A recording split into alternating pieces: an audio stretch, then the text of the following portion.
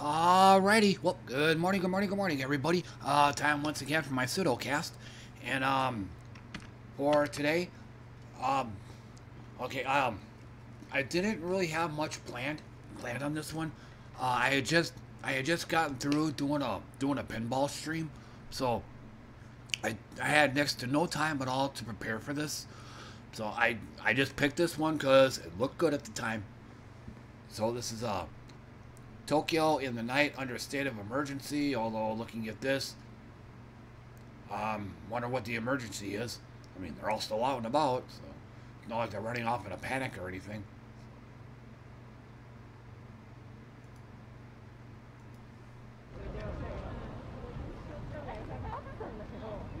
Okay, but like I said, this is totally totally unplanned.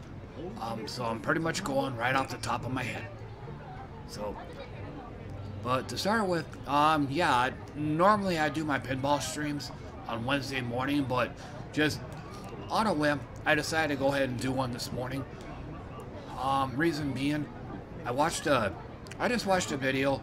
I think it was a short video on pinball history, and just that kind of thing. And so it just kind of inspired me to go ahead and do a stream.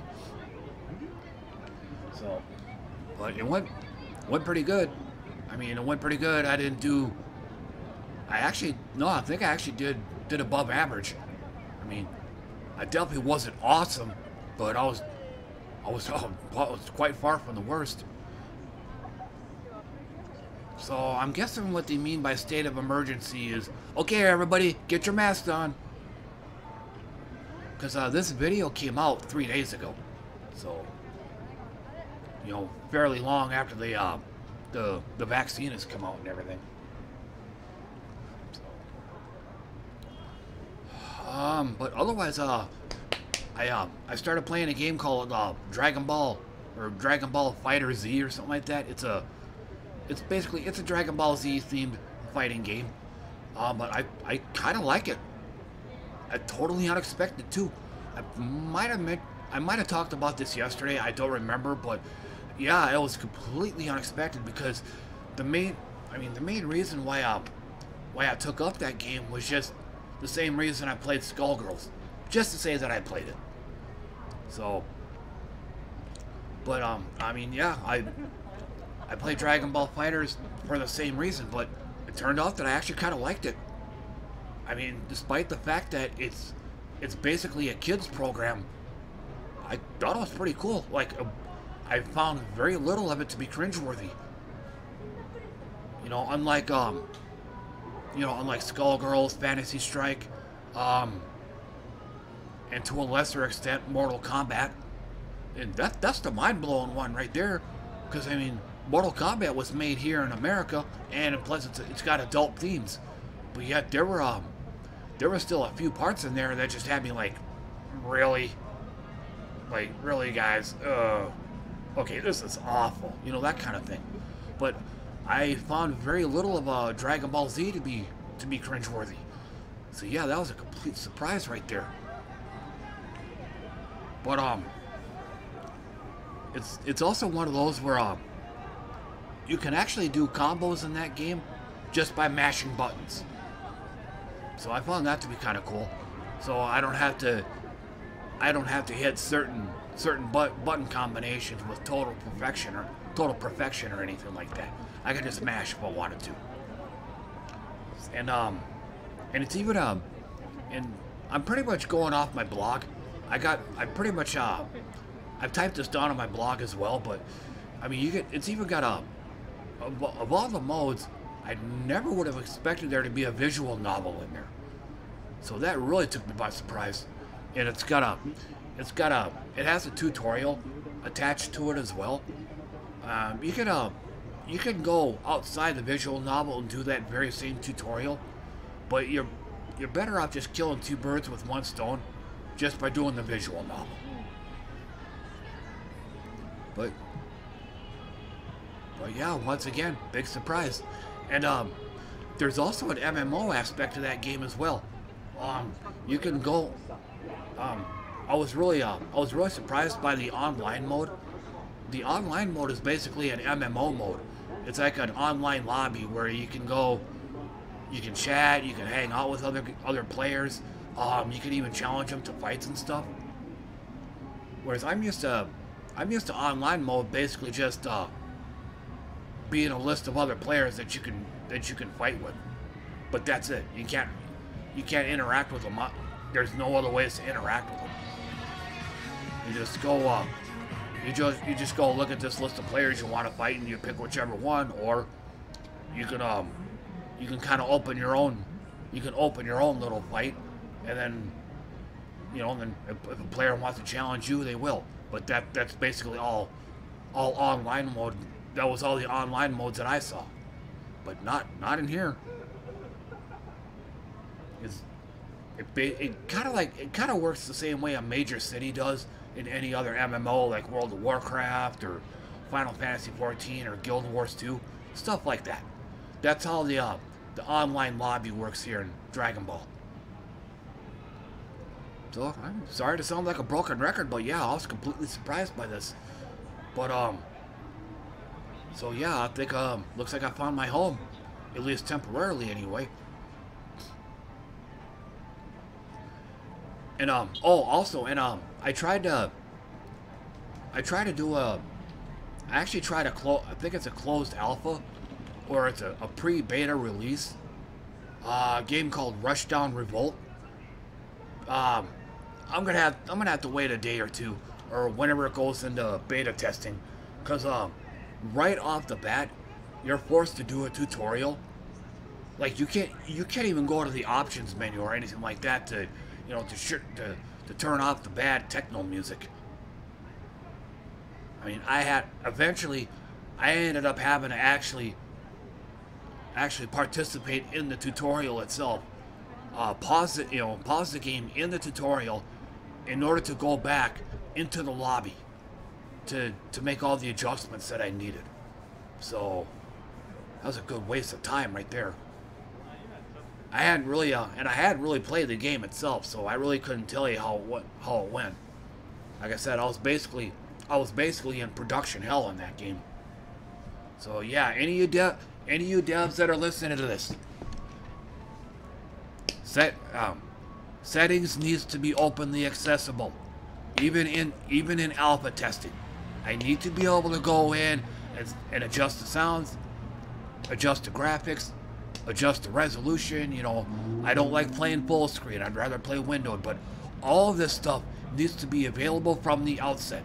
I shouldn't have to be forced to do a tutorial in order to get there. Number two, I'm mainly speaking to those that do fighting games. Training mode needs to be an option. It needs to be an immediate option at the outset, not a tutorial or anything like that. A tutorial can come later, or at least in my mind, the training mode is already going to have a sort of kind of tutorial in there. I mean, a tutorial or a training mode is going to have a training dummy that doesn't fight back. So yeah, you can already kind of figure out what button does what. So to me, I'd rather have a training mode in there than a tutorial mode. But I mean, once again, options, training mode, these need to be available immediately, even in alpha. I mean, I kind of understand what they were trying to do with this, just to get some kind of, trying to sketch in some kind of context in this game, some kind of story. But again, I spent most of my time hopping through menus and then having to restart the game because controller compatibility issues and stuff. So, and the game was taking longer for me to load because it was still in full screen mode. If it was a windowed mode, it would have started up just like that. So.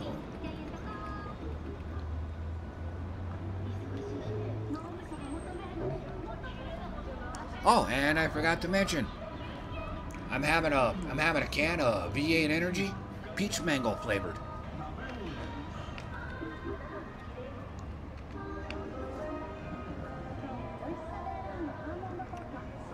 So looks like some of these people have have masks and some of them don't.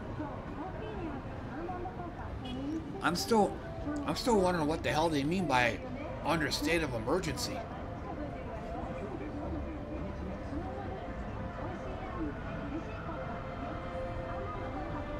I mean, 'cause they look calm and rational here.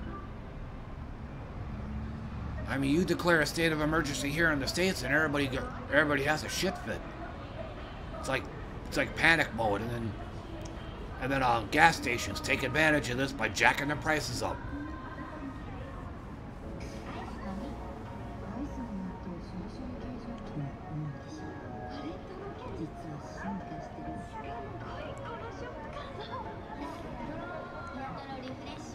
But yeah, but to me, training mode and options needs to be mandatory right at the start. And chances are, and I know when I play a fighting game for the first time, that's one of the first things I go to is settings and training mode, just to give me an idea of what it's like. I'll do the training mode for a little while, and then when there's things I want to know about, then I'll go to the tutorial. You know, then that's where I learn some of the mechanics and whatnot, and then chances are I'll probably take what I learned there and head back to training mode. Yes, I'm a training mode fiend. So, and I guess since we're on the subject, I actually this really soured me on Street Fighter, the 30th Anniversary Edition. I played this yesterday. Their training mode sucked. Why? Because you can't set the dummy to fight mode. You can set him to stand, jump, and crouch, and that's it. Fantasy Strike had the same issue too. You can only set your training dummy to like stand, crouch, jump, or you can have him set to do certain attacks, and that's it. But no, fight mode is mandatory in training. Because a lot of times I want to be able to just simply spar with my opponent. If there was, you know, I'll worry about specifics when it, you know, I'll cross the bridge when I come to it. If I'm having a roll problem with a certain enemy doing a certain move, then I'll worry about that then. But I mean, I'm a new player. I'm probably a scrub kind of player too. I mean, I got slow reflexes, so I mean, you know, I'm basically a walking glaring weakness, I guess would be another way of looking at it. I'm weak all around. I'm an all-around bad player. So I would just as soon as spar with my opponent in training mode than to sit here and try to find one specific thing that I have a problem with. I'm gonna have a problem with everything. Again, I'm basically a newbie fighting game player. Everything's gonna give me a problem, so I would just as soon as set the training mode to fight mode. You know, I'll worry about specifics, you know, as the need arises. But, you know, see, apparently some fighting games don't get that. And you know, the aforementioned Fantasy Strike and Street Fighter 30th Anniversary Edition, they don't seem to get it. Or they seem to think that I can learn everything I need to learn just by doing arcade mode. But then comes problem number two. That means I gotta deal with all the fanfare, you know, KO, and then you gotta watch the whole animation of you sitting here, oh, plop, plop, plop, plop, you know, all that, you know, round 2, fight, you know. I think now that I think about it, I think I've said this in one of my other pseudocasts, but I just feel it appropriate to say it here, considering, you know, since we're on the subject. You know, I want my training, or I want my sparring to be non-stop. You know, if your health bar empties, it just simply refills immediately. That's all. Like I said, I want it to go continuously. And this is also one of the reasons why Rivals of Aether is probably my favorite platformer game of the very few I've played. Cause and you can I think Brawlhalla you can do this too, but you can set it. You can set the number of rounds in a normal offline match. You can set the number of rounds to 0, and just simply and the game will keep scoring you while you play to a certain time limit. I think 2D fighters need to adopt this model too. Because I mean, I wouldn't, again, this is especially true in my case, because I suck. For online modes, other players beat me just like that. So I don't really learn anything from this. The moment the fight starts, smack, smack, smack, I'm already dead in basically 2 or 3 combos. I never knew what hit me. And now I gotta sit here and wait through all this fanfare for the next round to happen. Smack, smack, smack. Well, end of that round. So I would just as soon as have no rounds at all and just play to a time limit. I'm gonna learn a lot more in this kind of mode than I would in the standard 2 out of 3 rounds. So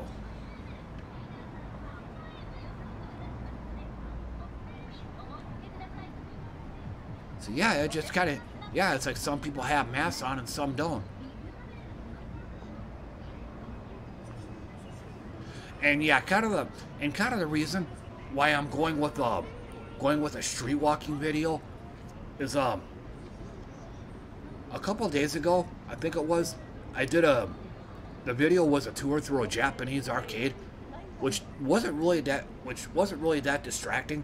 But then I made the mistake of my next video, the day after, being a walk inside of an American arcade. I could hardly focus. I couldn't even think straight because it was so damn distracting because of all the American games, some of which I grew up with. Just checking all that out. So it was too distracting for me. And I forgot this is a short video too. Kyoto's most historical area in the rain. Okay, so, but anyway, as it's 17 minutes now, just a wee bit past the 15-minute cutoff, and I've pretty much said all the things that I wanted to say today. I'll just go ahead and cut it off here. So, but thanks for tuning in and listening to me, everybody. I appreciate that, and I should be able to do another one of these tomorrow morning. So, but until then, thanks again for dropping by, everybody, and see you all next time.